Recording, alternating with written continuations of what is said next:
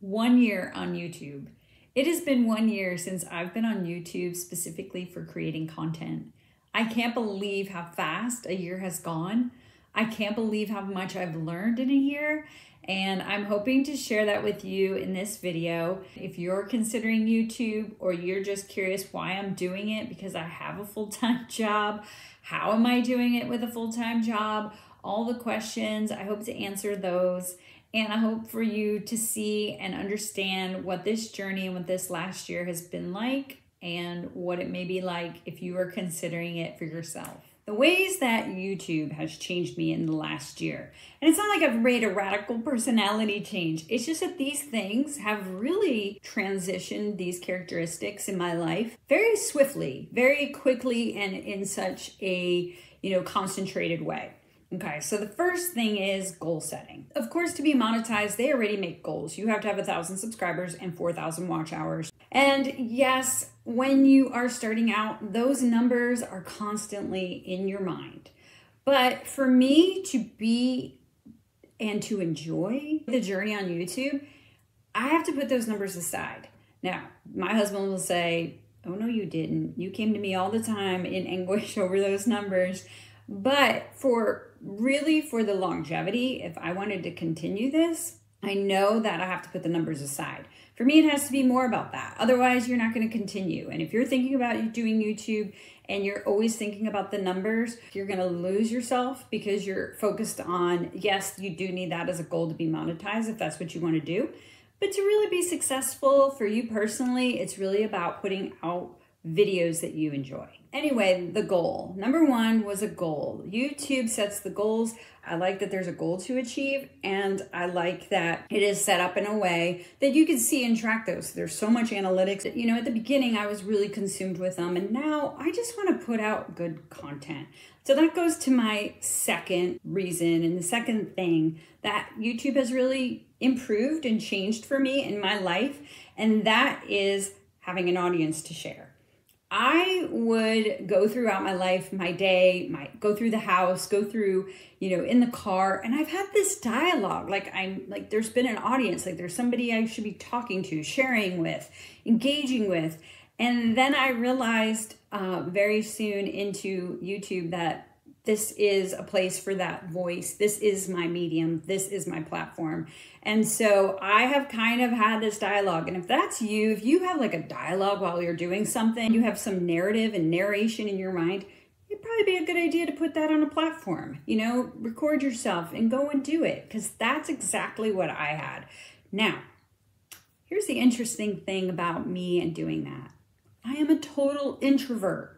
Oh, you're going to say nobody on YouTube is an introvert. Oh, yes, we are. Probably more people are on YouTube are introverts than are not, because we're not in a small group setting trying to make small talk. We're not having to talk about ourselves in any aspect that is uncomfortable for us. We're choosing the topic.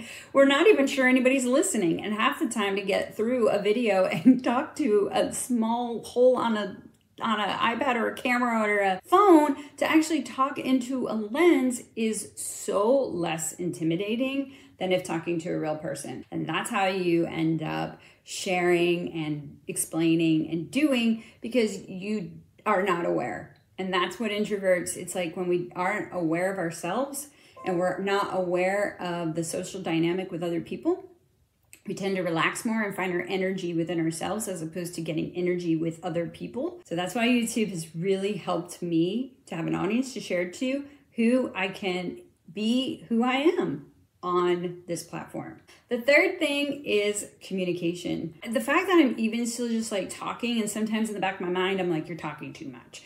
And that's my big issue with communication, is I don't want to bore people, but my communication has improved so much. One of the things I struggle with because I'm an introvert is actually communicating. I don't enjoy talking on the phone. I'm so physically aware of myself. And so if you can remove those things, I'm so much more natural. You would think, at my age, you would think I wouldn't need practice in communicating, but I do. And I am, and I feel like it has improved because of YouTube. Another thing, probably one of the biggest things for me, is I found a creative outlet. I thought just cooking and crafting and sharing that on YouTube would totally fulfill the crafting or the creative pursuit, and it does. But you know what else has been such a creative outlet for me? Actually editing. And even though this is the biggest hiccup and challenge in my YouTube journey, editing slows me down because it takes so long. It is actually one of my favorite parts because there's a creative element to it. Coming up with a thumbnail, coming up with a title, those are a little more creative, but the whole, like, trying to paint a picture, trying to illustrate for somebody in your words and actions and in your editing skills is almost like digital scrapbooking for me. I'm actually wrapping up scrapbooking. I've done it in a physical format and a digital format. I'm kind of wrapping that up because my kids are now older. I have scrapbooked. I probably have over 25, 30 scrapbooks, and I've done that to document them and our lives and our family. But I'm actually shifting that creative energy to my own creative pursuits and actually being on YouTube and editing. And that's where that energy and that effort is kind of shifting to that. And there are days, I'm not going to kid you, there are days, and if you're a person who's considering YouTube, I'm not going to go into it telling you it's a cakewalk. It is not. I know, and when you hear somebody who blew up on YouTube or who got 1,000 subscribers in 3 months, and I'm like, okay, I don't want to be discouraged by that. That's great, but that's not the norm. That's not what I hear, and that's not what happened to me, who's coming straight out the gate. Here's something else I don't have because, I was telling you I'm an introvert. I am not really active on the other social platforms. So it's not like I brought over a following to YouTube. It's not like I had a social media channel. I am finding my social presence on a platform in the last year. Here's another thing that is not comfortable for me at all, which has totally changed by being on YouTube. And that is making this a part of my life. It's the fact of having a camera as part of my life. Because I'm not and haven't been on social media, I am finding that one of the biggest challenges, in addition to the time it takes for editing. But part of being on YouTube is to make sure I record all the good moments. I have to constantly remind myself that you got to have your camera on. You got to record this. There have been so many times I do even forget when I was a scrapbooker to take a photo. I would just forget. And it's because I'm in the moment and I don't want to have this around. And I didn't want to be that person that's always recording. And I didn't want to be that person who's always putting a camera. And I didn't want to be that person who's, let's take a selfie. Not saying there's wrong with that person, but I didn't want to be that person. And why do you think that is? Because I'm an introvert and that seemed so extroverted to me. I just made everybody aware of what I'm doing. I made myself seen. I made myself the subject in a very physical way. And it made me uncomfortable. And so that has been a huge thing that I did not realize I was going to have to embrace. So that is me basically and how this is all working out. I would love to hear your comments about things you'd love to hear and see. If you have questions about being on YouTube for a year, if you're thinking about doing it, if you hear that dialogue, I say do it. What do you have to lose? There's no money. Don't even think about equipment. I say get your phone out, start recording, doing an intro, find out what you like, record you doing something. You have a hobby, put a camera up, do it. You already have that dialogue going on. You're already probably been telling yourself you should do it. Go ahead and do it. Just go ahead. This is your permission and this is your nudge to just go ahead and do it.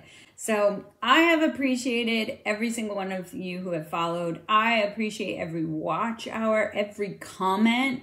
I get those on my phone as a notification instantly. It's been amazing and I'm still enjoying it. So I'm still going to continue and I hope you will continue with me. Thanks so much. Thanks for tuning in and I'll see you on the next video.